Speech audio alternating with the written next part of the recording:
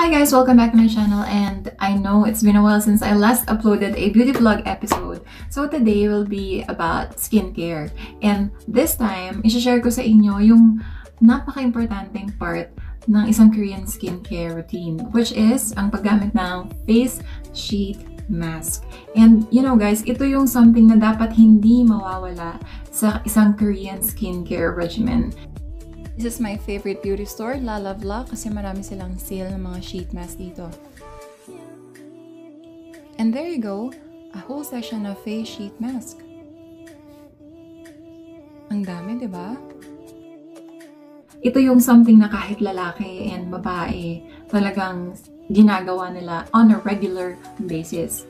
It could be like once a week or twice a week. It depends on you guys. Pero as much as possible to achieve the maximum benefits, kailangan on a regular basis. So I'm gonna share with you my top 3 favorite face sheet masks na available dito sa Korea and dyan sa Philippines. And also, i-share ko din sa inyo yung other favorite sheet mask ko na available dito, but I'm not sure yet kung available na dyan sa Philippines. Okay, so without further ado, eto na yung aking top favorites na face sheet mask. Let's start with, ito yung top favorite ko talaga, which is the Collagen Impact Essential Mask X from Mediheal Korea. This one has a Mediheal press logo, which means kapag ginamit nyo siya,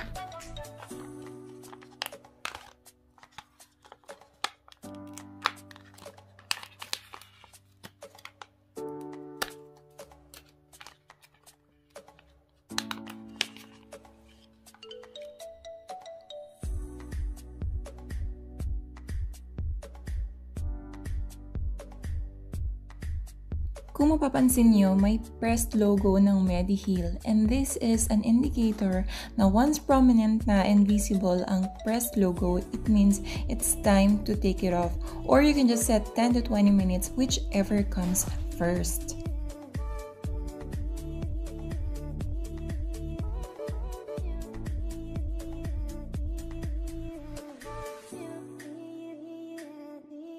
This one has hydrolyzed collagen, which is good for skin firming and skin elasticity. It's not too early to start with collagen products or firming products. Koreans talaga, they believe in prevention is better than cure. So if you want to achieve the youthful look until you reach the age of 40s, 50s, firm pa din yung skin nyo, very firm pa din, very supple pa din, smooth, glowing skin.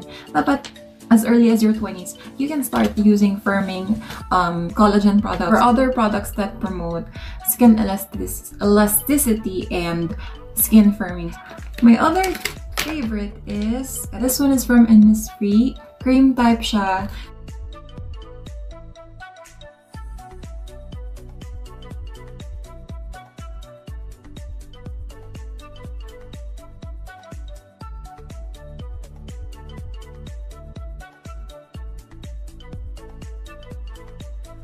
So I like this Innisfree rice face sheet mask kasi sometimes I do feel like my face is, or my skin feels like tired, parang dehydrated.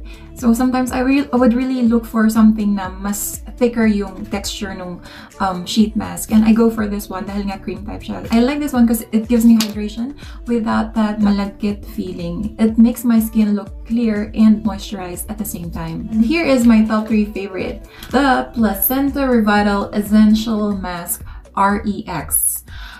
This one.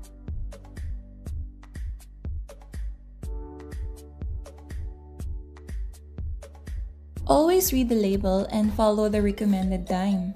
Huwag lalagpas! I really love this Mediheal Placenta kasi yung skin type ko guys is combination skin. So I really do use on a regular basis yung mga moisturizing face sheet mask. And this one is good kasi meron pa siyang additional brightening effect. So by the way guys, ang secret talaga to a Korean glass skin, as for Korean people here, is hydration, hydration, hydration. So whether your skin is oily or combination or dry, it's very important that your skin stays hydrated. And one way of having your skin stay hydrated is by using face sheet mask. So let me show you now my other favorites. This one is also from Mediheal. So ito naman, I use this one once in a while. I have some brown spots on my skin. And this is perfect to address that problem, which is medyo mas mahal siya guys compared dun sa mga pinakita ko kanina. But ito, hindi ko siya ginagamit palagi. IPI Light Mask Ample Type Sheet Mask is also suitable for oily skin. Maganda to guys para sa mga may brown spots, acne marks, at melasma. Again, reminder lang, huwag kayong lalagpas dun sa oras ng paglagay ng face sheet mask. Lagi niyong babasahin yung instruction. Pag sinabing 20 minutes lang. Huwag niyong sobrahan. Baka iniisip niyo para mas maganda, mas mababa, ganyan, blah, blah, blah. No. Kasi instead of your skin absorbing the product on the face sheet mask, yung sheet mask ina-absorb lahat ng moisture and natural oil and moisture from your skin. So it's not good. Never, ever yung hahayaan na lalagpas kayo dun sa recommended time.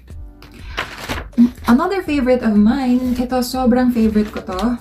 It's Telal by The Lab, Oligo-Hyaluronic Acid with T3.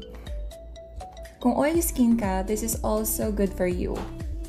T3 oil is known for its antibacterial and anti-inflammatory properties. So, there you go guys. Sana nabigyan ko ng tips kung ano yung mga face sheet mask na pwede nyong gamitin if you're combination skin. Let me know kung ano yung mga favorite nyong face sheet mask. Since dumating ako sa Korea, I got addicted to face sheet mask. Parang sinasabi ko, kaya pala ito usong-uso sa mga lalaki at sa mga babae. Ito pala ay very effective. It's time for our face sheet mask.